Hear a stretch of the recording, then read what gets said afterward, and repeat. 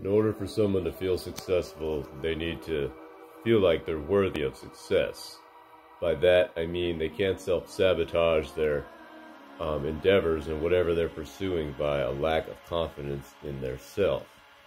So how do you overcome this in your own life? Well, basically, I think the first step is logically realize it makes no sense.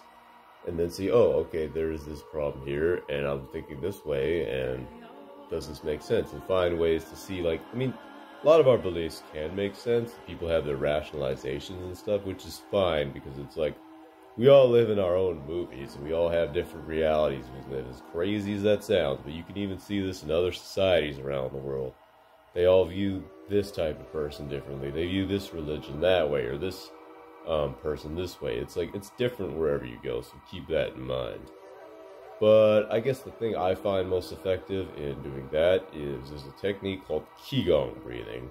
Now with Qigong breathing, you breathe deep into the pit of your gut, as so.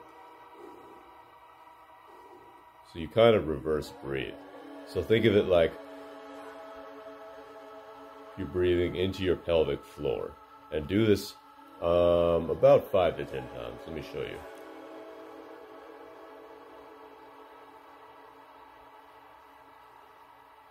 Like, have the breath feel like it's leaving out of your pelvic floor, and you'll feel like you have a lot more energy after that. It's crazy. I don't know why it works that way, but the monks knew what they were doing. All right, let me know in the comment section what you think of this video, and if you'd like me to go over any other type of esoteric topics, and then I will post them. Done.